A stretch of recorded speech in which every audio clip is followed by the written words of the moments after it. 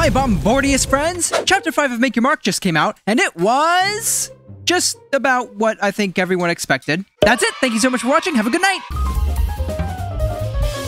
Now, for those of you who are interested in the details, Chapter 5 was a small step up from Chapter 4 in multiple ways, but it also had several really bad parts that dragged it down quite a bit. And just so you know, this is a spoiler review, and I am a reviewer that, when I see a problem with the writing in a show, I'm gonna grump about it, dissect it, and probably rant about it. If you don't like negative reviews, I won't blame you for turning back now. This just isn't a review for you. You have been warned, and without further ado, Episode 1, Cutie Blossom Bash. This episode is all about the aftermath of Misty getting her cutie mark, and for some reason, similar to how they did away with Heartswarming, they also did away with Cute Señoras, and now instead have an event called a Cutie Blossom Bash, where a bunch of ponies get together to celebrate their cutie marks and apparently dine with royalty? In this episode, we finally get some explanation as to how cutie marks work in G5. Apparently, a pony earns their cutie mark when the, and I quote, magic of their personality and luminescence shine. Okay, so it's not tied to special talent or destiny at all anymore? Sure, why not throw out more of the world building from G4? Anyway, Misty makes a comment about how she is going to be the oldest pony there, and how, because of Opaline, she wasn't able to shine until now and is very clearly nervous about the whole event. Keep this line from Misty in mind for later. We also learn how the main 5 got their cutie marks, and oh boy, get ready for some stuff to not make sense! First off, I'm still questioning how ponies got their cutie marks in the first place in a world without magic. The first cutie mark we learn about is Sunny's, which she got from selling lemonade, and 2 ponies wanted the last one. Apparently, these grown ponies fought over it, and Sunny's solution was to split the lemonade. Then she got her cutie mark in being able to help ponies put their differences aside.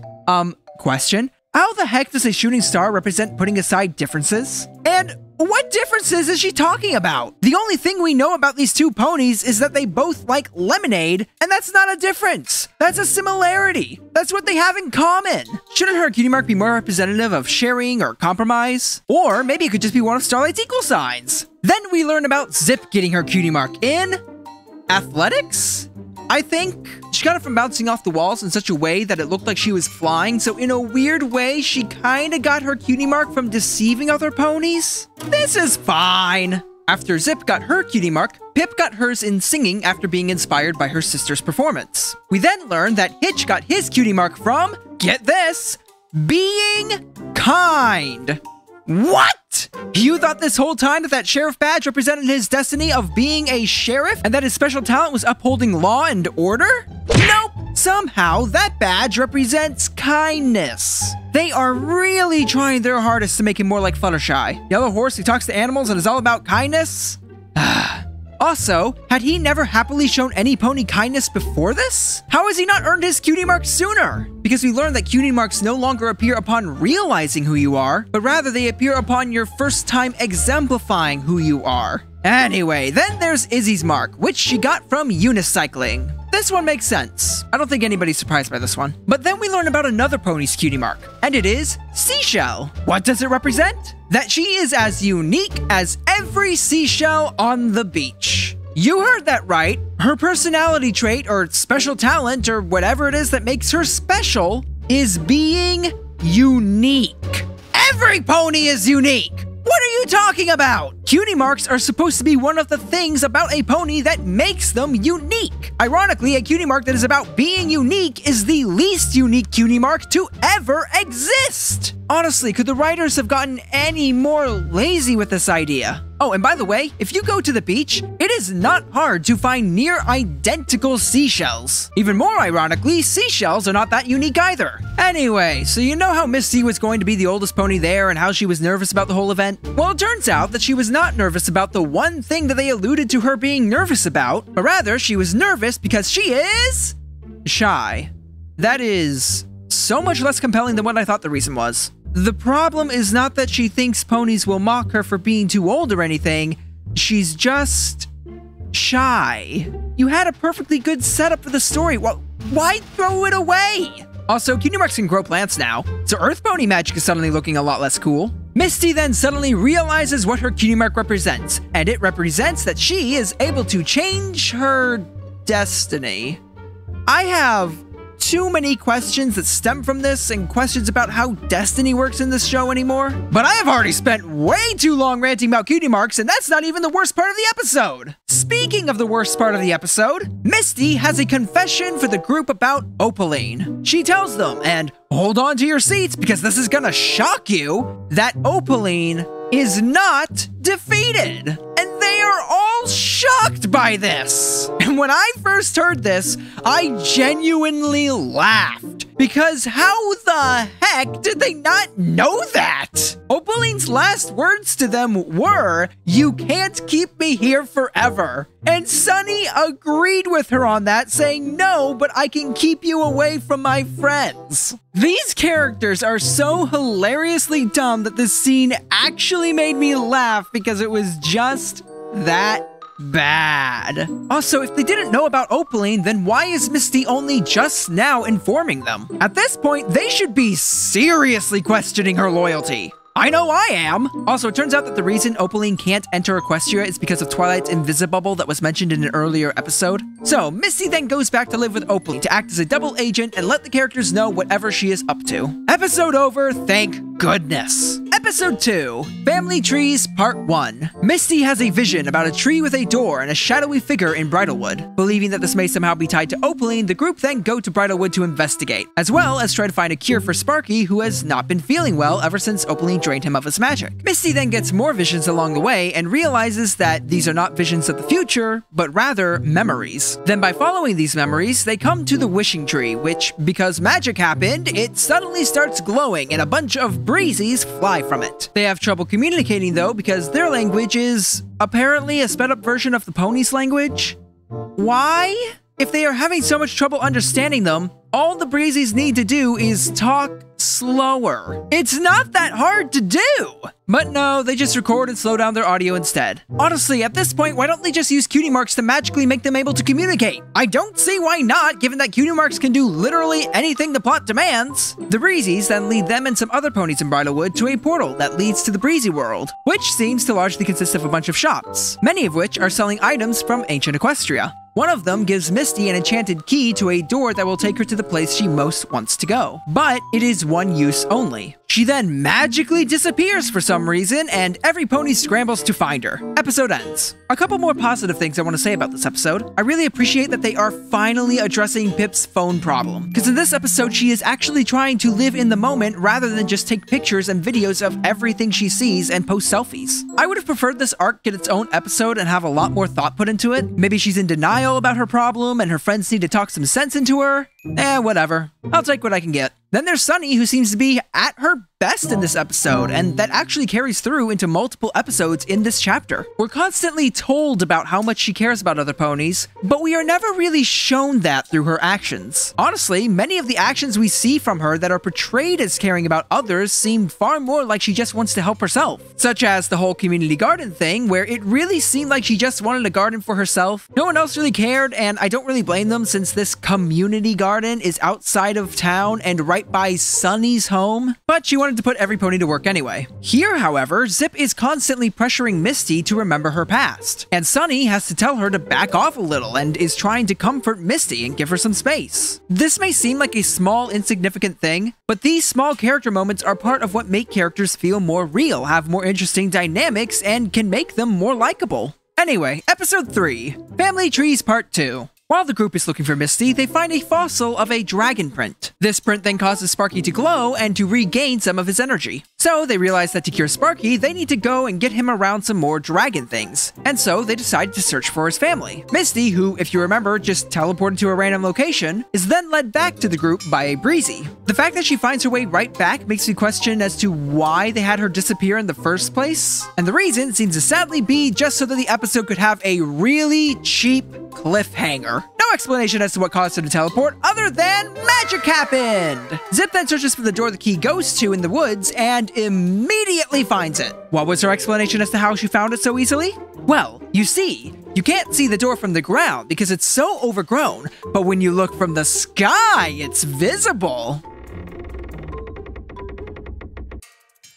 What the heck? This is stupid! Looking from from the sky shouldn't help you see it. In fact, it should make it harder to see. If it's overgrown, a closer look is what's going to find it. Literally, all they needed to do to solve this was say, the door was built many years ago, and ever since then, the tree has grown, causing the door to move upwards into the air where it got overgrown by vines, and that's why Zip was able to spot the door from above. They then use Earth Pony magic to shrink the tree and lower the door to the ground where they can all walk into it.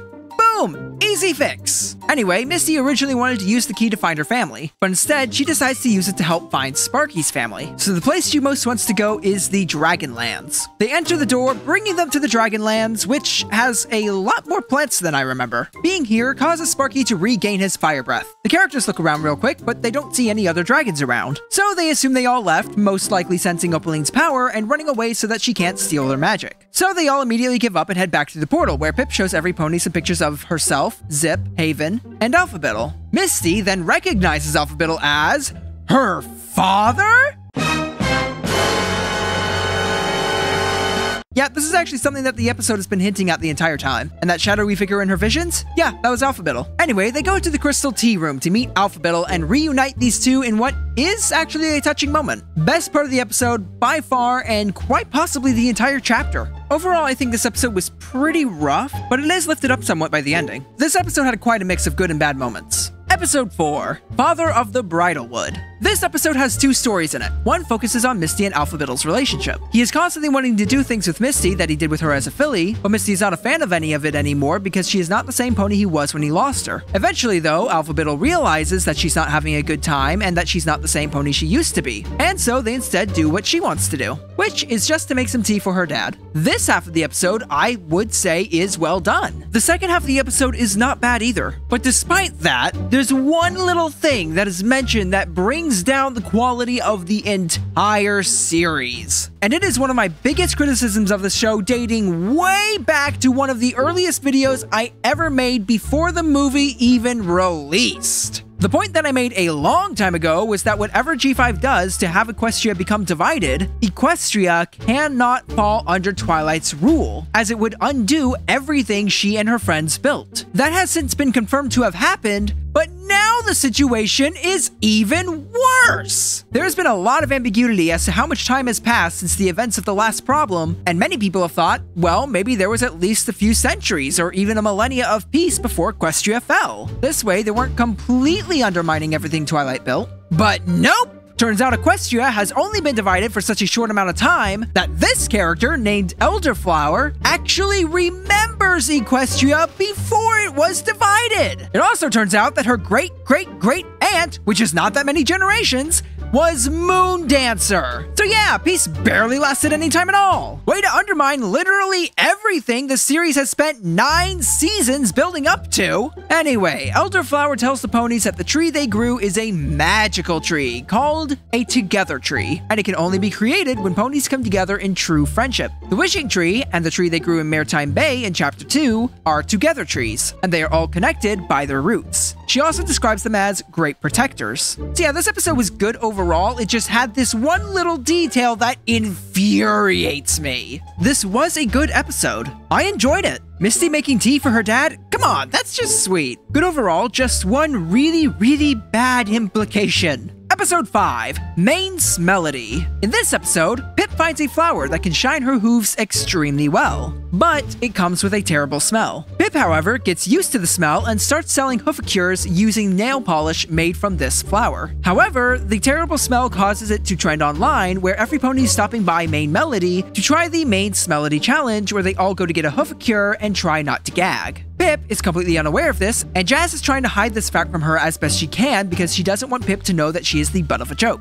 Tell her the truth! Eventually though, Izzy convinces Jazz to tell Pip what's been going on, and Pip takes it very well. Izzy then gives Pip a new flower to add to the polish that eliminates the bad odor. I think this episode was handled fine. It's not particularly strong in any area, it's not particularly weak. It just really didn't have that much to make it very interesting. It was just fine. There's also a side plot where Zip and Sunny are looking for information on the past and alicorns, and they find a map and a box of Argyle's old stuff, which I'm glad they are finally addressing that those artifacts exist. They have not done anything to even touch them since the movie. They then take the map they found to the Breezy, seeing seeing if any of them have any information on it, but no one does. One Breezy does, however, give Sunny a mysterious locket. This never comes up again, and is probably an element that will have some significance in Chapter 6. Moving on to Episode 6, Nightmare on Main Street. This episode opens up with Hitch setting up a game for Nightmare Night, where the ponies of Maritime Bay search for a golden pumpkin. He hides it under the Together tree with a bunch of other pumpkins, which all start teleporting to Opaline. She then realizes that the reason this is happening is because the Together tree is linked to her own Together tree that grows throughout her castle, and she states that she grew it, which makes me question what friends she could have possibly had that allowed her, of all ponies, to grow it. Anyway, she uses this tree as a method of breaking through the invisibubble that Twilight set up. And so she enters Maritime Bay. This is it, folks! The almighty villain has found a way past the one thing keeping her out! She is now unstoppable! All these ponies around, it's so easy for her to drain their magic, steal their cutie marks, and gain enough might to overpower even Sunny Star Scout! How exciting! How thrilling! How— Oh, Hooves, that was so cool! Do the laugh again! Do the laugh again! Oh, not exactly the tone I was expecting, but okay. But still, she's gonna drain the magic of an entire town, right?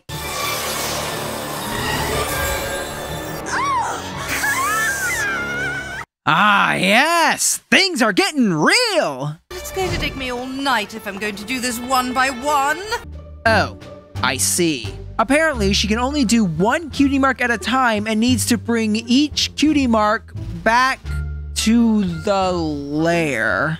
You know, she started off as this super threatening villain that we were told had the ability to drain all magic from Equestria. But the more we learn about her, the more steps draining magic apparently takes to the point where she's not very threatening. T-Rex was a serious threat because he could drain any pony's magic in an instant, and even drain the magic of an entire army when they got too close. But Opaline? She needs a stone to drain Dragonfire for her, which she then takes from the stone, and it's an incredibly lengthy process. So she's not very good at draining dragon magic despite being a fire alicorn. She can't drain the magic from the crystals because that would potentially destroy all magic. She can only steal cutie marks from one pony at a time for some reason. How did Twilight lose to her again? There was also a party going on in the Bright House, but it's so inconsequential that it's not even worth discussing. Only thing worth noting is that Sparky breathed some fire on the map they found, and it magically restored it to how it was years ago. And it turns out that this map leads them to the Dragonlands, which are apparently now called the Isle of Scaly. Of course, Sparky's magic would be the solution, because all this show clearly needs is more Deus Ex Magica. No pony ever did find that golden pumpkin, by the way.